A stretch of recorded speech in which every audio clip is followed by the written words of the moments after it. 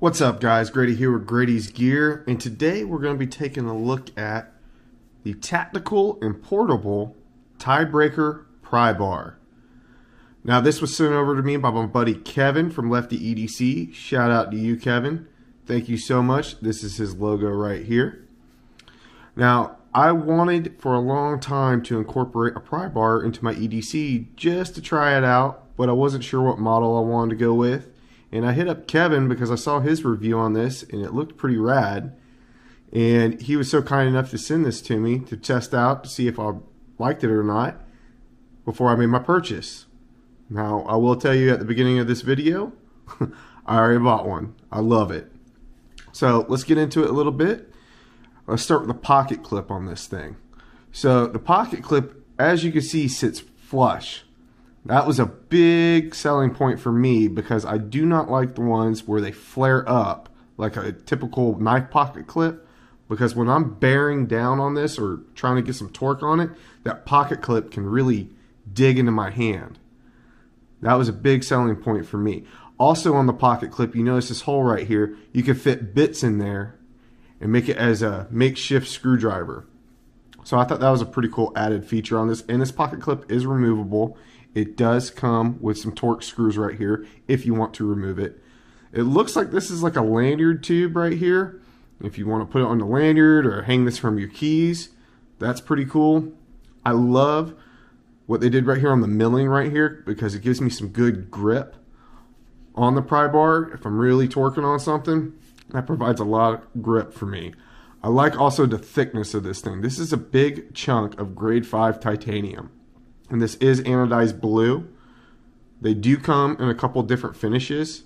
I went with the raw titanium. They're all bee blasted and then heavily stonewashed, so it's really smooth to the touch. As you can see back here, it does say tiebreaker on the back. Now, these guys are on Instagram. You can check them out and go to their website. This thing costs $55. It's 4 inches in overall length. To me, that's like the perfect size. It's not too big, but it's not too small. I like the thick titanium on here, but I like the thin profile as well, because this is going to go in my back pocket with my EDC Hank and just slip right back into my back pocket. I'm not going to clip it or anything. It's just going to drop into my back pocket and sit there.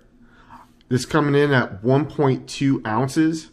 So it's got some heft to it, but not too much. It's not, freakishly heavy in my back pocket, but it's got enough heft to it to where it feels solid at the same time. And guys, I gotta tell you, this thing's pretty awesome. If you don't want to spend a lot of money and you want to try a pry bar, check out Tactical and Portable. They're making some pretty cool stuff. They also got some like razor blades, the little titanium razor blades. I got those on there too, but they're really known for these. They have like a dark wash finish on one that looks really cool. I thought about picking one of those up too, just to have more colors. They also have a bronze, this blue, and then the raw titanium. And they range between $55 to $65. But yeah, guys, this thing is pretty rad. I really do like it. I might do an unboxing video when I get mine in, but for right now, I've been enjoying this one. And this thing is pretty sweet. Definitely love those grooves, like I said. And I also want to use this because it's got that flat tip right here, I can use this as a makeshift, flathead screwdriver for tightening down my tripod on my camera when I bring my camera gear with me.